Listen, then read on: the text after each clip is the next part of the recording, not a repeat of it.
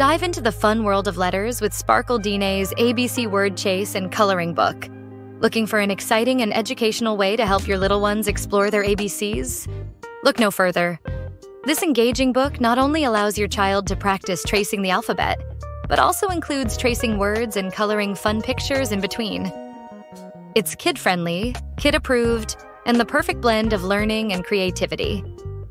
Get your copy today and watch your child's learning journey light up with joy.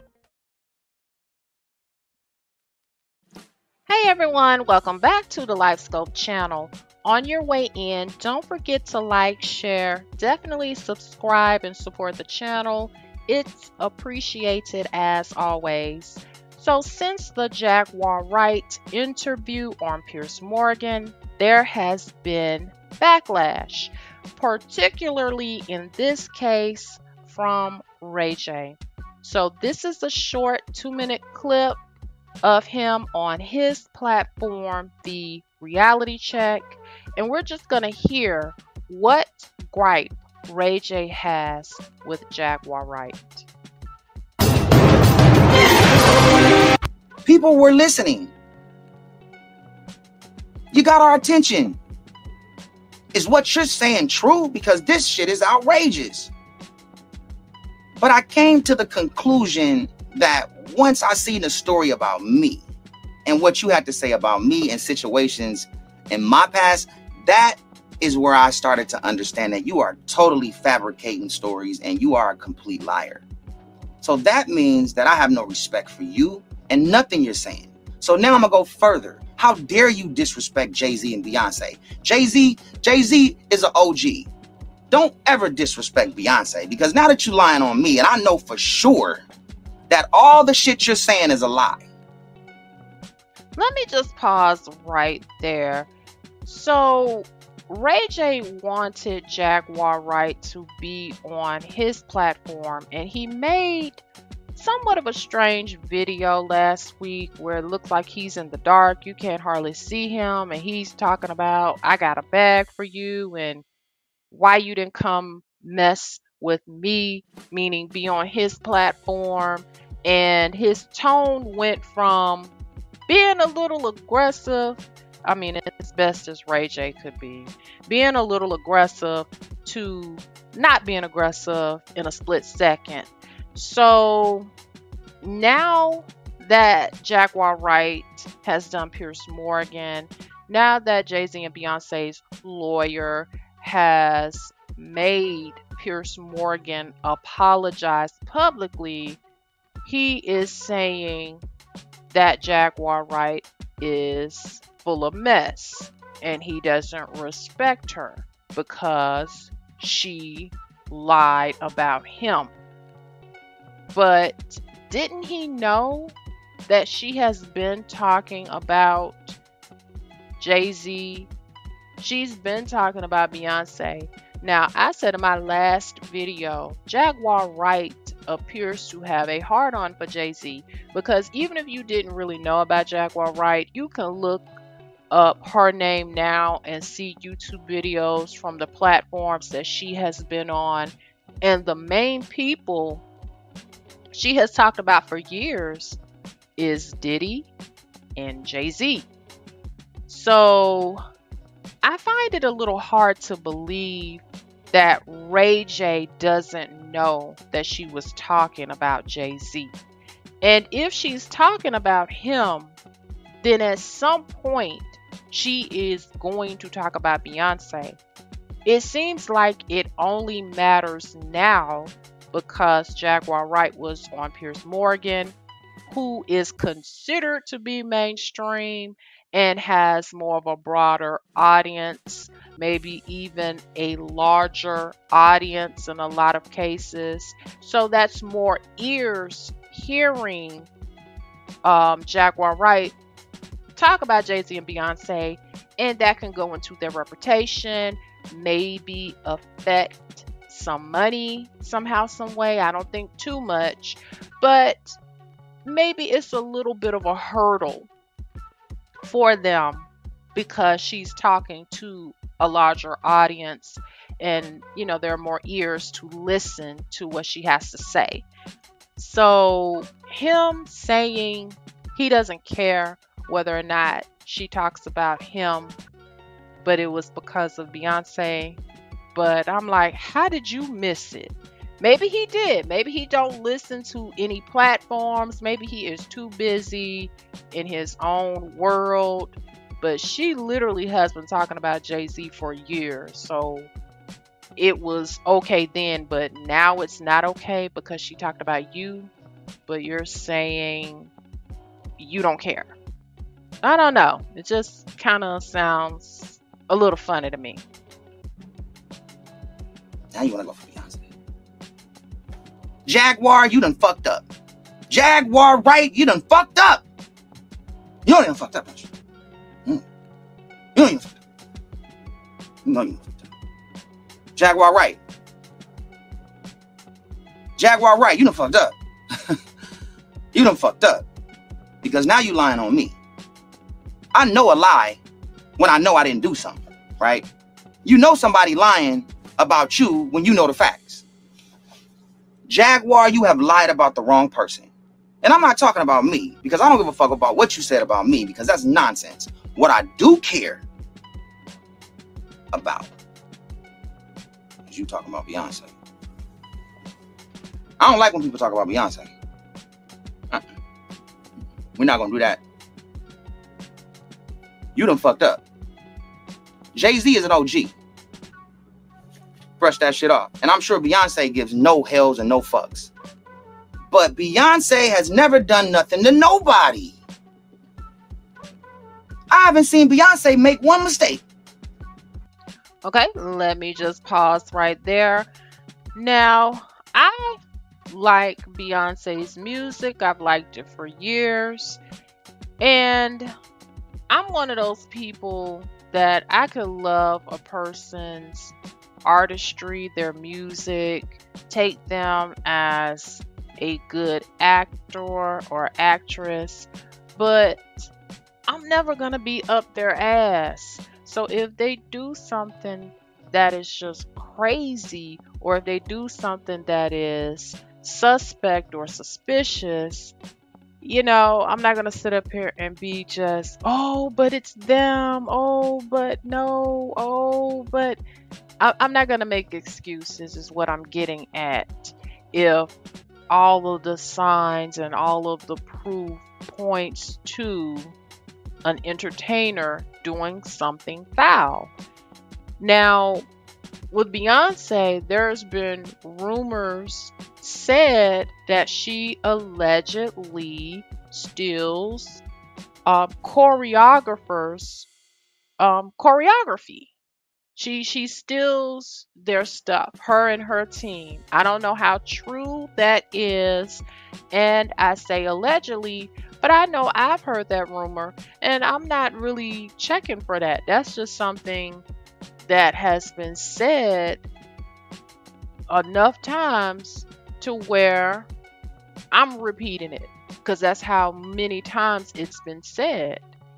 And I don't know if the choreographers ever tried to sue her or anything like that, or maybe she added them, gave them a price. Who knows until that information comes out. But that's been a rumor. So for him to say that she's done nothing wrong, maybe he truly feels that way about her.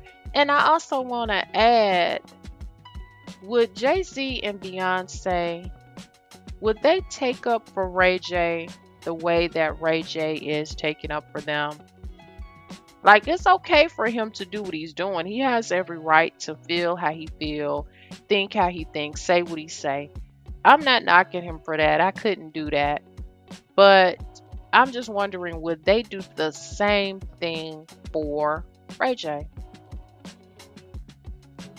And you know what?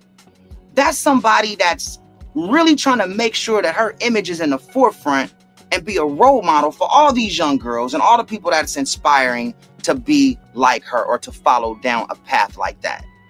That's a path you want to follow down. Why are you trying to fuck that up? Why are you lying on Jay-Z and Beyonce? How do we create a solution so these Jaguar Wrights don't exist in our new society? So that was it on the clip. And at the end, he said, how do we create a situation? This is not verbatim, but how do we create a situation where Jaguar Wrights don't exist? And the answer is you can't. There's always going to be some type of opposition to whatever is considered to be the norm. So if a lot of people are choosing to go right, there are going to be a few people that say they're going to go left, and some people are going to go left just because a lot of people are going right. So there's always going to be some type of opposition, meaning there's always going to be people out there that's like Jaguar Wright. Not exactly like her, but on the same wavelength in terms of what she's doing. Do we agree with it? Well, that's up to you, the audience, to decide whether or not you agree with what she's doing, whether you believe what she's doing. Sometimes I'm in the middle with it. Some of the stuff I do believe she has a knowledge of, just because she was in the industry for a long time. And it just seems like most of the people that are vocal, or most of the people that are loud, that's in entertainment business, in the entertainment business, it seems like a lot of them are not healthy. Like, I would love to see healthy singers, healthy rappers, healthy actors and actresses. Like, why are the people that seem to be the most vocal just strung out, turned out, fiend out? Like, why? And when you see a pattern like that, you have to look towards the industry, and you have to wonder what's going on that's turning out these fiends, whatever they are addicted to. So I want to talk about something else as well, because I am sure some of you all have heard about R. Kelly. And let me just pull this up. Give me a second. About R. Kelly's daughter, Buka, who has said the singer sexually abused her as a child. And this is from People website. Quote, "I was too scared to tell anybody." And Buka is the daughter of R. Kelly and Andrea Kelly.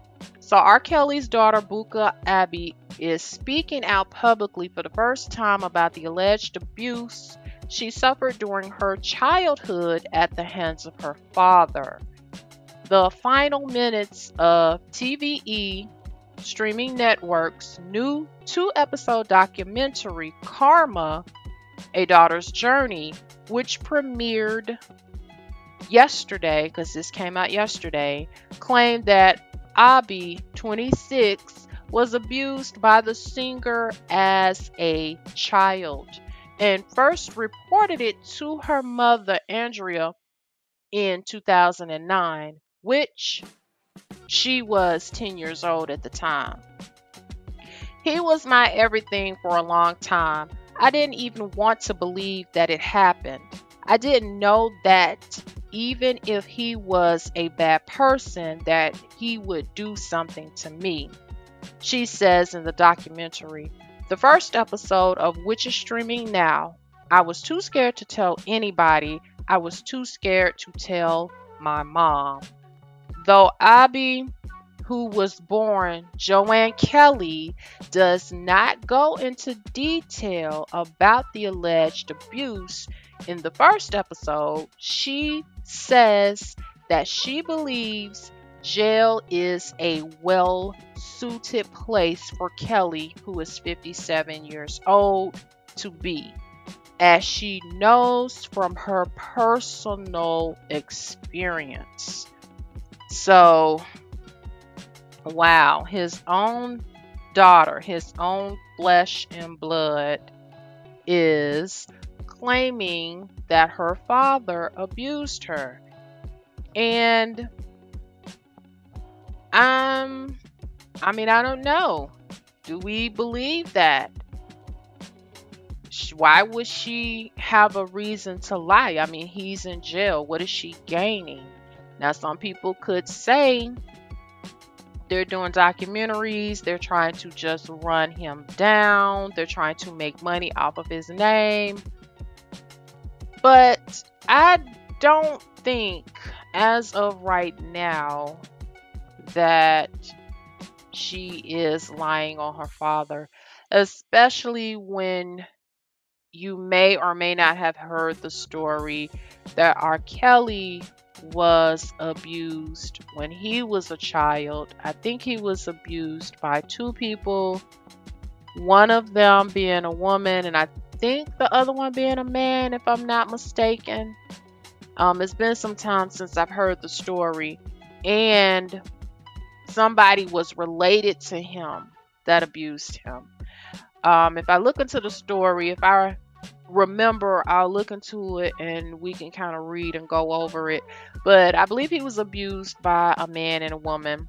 I'm going to say allegedly because I don't know for sure, but he definitely was abused. That's a fact. And it definitely was by more than one person. That's a fact. And I do believe it was a man and a woman. Just not sure whether or not who was he related to. Somebody was related to him that abused him. So if he experienced that, then look, he's doing that to his daughter. And that's a little bit of what I was saying when I was talking about the Dame Dash and Diddy on that video about Dame Dash weighing in, and how I agreed with Dame Dash when he said that Diddy was making people gay. Now, I know that some people are born gay, and some people want to say, well, you can't just turn gay. It's not necessarily about people just turning gay.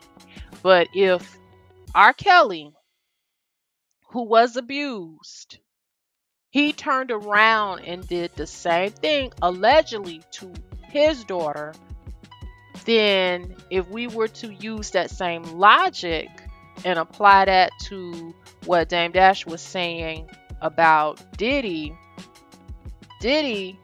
allegedly being an undercover homosexual, gets on some guy who probably wasn't even thinking about penis. He didn't care.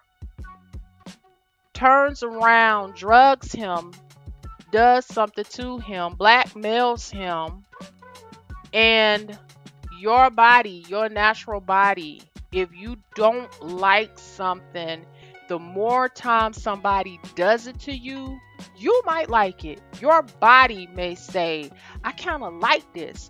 You are confused and conflicted. Can't nobody tell me that that doesn't happen when I've literally talked with people in different situations where they have been conflicted in terms of what they want. So it is not about turning gay. It's more about being turned out. Because it's something that they wasn't even thinking about doing until it got done to them in a nefarious way. This right here, just using that same logic with R. Kelly and his daughter, it was done to him. He obviously didn't get help. Nobody was there to talk to little child Robert Kelly. Nobody that we know of. So now he turns around and he is conflicted and he does it to his daughter. So it's really a very sick behavior that once a victim, now a victimizer, and very sad as well that people turn down that road. But when you choose to go that route because you have not got a grip on your own life, or have, I guess, maybe made peace with what has happened and chose to go in another direction, you have to face the consequences. And R. Kelly definitely is facing some of the consequences, and it seems like the story continues for him. So I need to see, what is the TVE network, because I don't remember seeing that on stream. So I need to check out what the TVE network is and see if I have it so I can watch his daughter and see what the interview is. I don't know if I want to play the trailer. Let me go ahead and read the rest of this. I really feel like that 1 millisecond completely just changed my whole life and changed who I was as a person and changed the sparkle I had in the light I used to carry, she says. After I told my mom I didn't go over there anymore, my brother Robert and sister Joa, we didn't go over there anymore. And even up until now, I struggle with a lot. And see, that's what I'm saying. You are conflicted if anything like that has ever happened to you. It's not making anybody anything. That person has to basically wrestle with whatever demons have come their way. And when I mean demons, I'm just saying with the bad influences, maybe even voices talking to them saying, yeah, go ahead, do this, do this, do this. That's why when people say you have to stay prayed up, you really do. You really do. So let's not all act like we don't understand or we don't know what is being said here. So she's saying within that second, it changed who she is. I mean, I couldn't have said it any better. And she is the one that went through it. It changes who you are when you go through something like that. So the episode ends with information about delayed disclosure, which explains that many victims of child sex abuse wait years or decades to reveal what happened to them. In the second episode, Buka goes into more detail about the alleged abuse, which she says happened when she was 8 or 9. I just remember waking up to him touching me, she recalls, crying, and I didn't know what to do. So I just kind of laid there and I pretended to be asleep. Buka says she eventually told her mother what happened and they went to the police and filed a complaint as Jane Doe. But she adds in the documentary they couldn't prosecute him because I waited too long. So at that point in my life, I felt like I said something for nothing. In a statement to People, Kelly's attorney, Jennifer Bonjean, said Mr. Kelly vehemently denies these allegations. His ex-wife made the same allegations years ago, and it was investigated by the Illinois Department of Children and Family Services and was unfounded. And the filmmakers, whoever they are, did not reach out to Mr. Kelly or his team to even allow him to deny these hurtful claims. So, do you guys believe that R. Kelly, even though he was abused and he was with underage females, He was. It was on video. He was on with underage females. That was a part of his thing. Do you think he could have done that to his own flesh and blood? Again, I mean, I don't know. I just don't see the reason for her lying. But I do understand if people did give her backlash, because you can just go on and on talking about R. Kelly and making all these type of documentaries and doing all these interviews, and he's already locked up. So it's like, how many more interviews would he have to deny? How many more times does he get to speak? And they didn't even talk to him per what his lawyer said. So he didn't even get a chance to deny anything. This is after the fact. So I think I am going to leave that there. Yeah, I'm going to go ahead and leave that there with R. Kelly. Just wanted to come on here, do this video about R. Kelly and Ray J, and definitely let me know what you think. Again, don't forget to like, share, subscribe, and support the channel. And until next time, bye.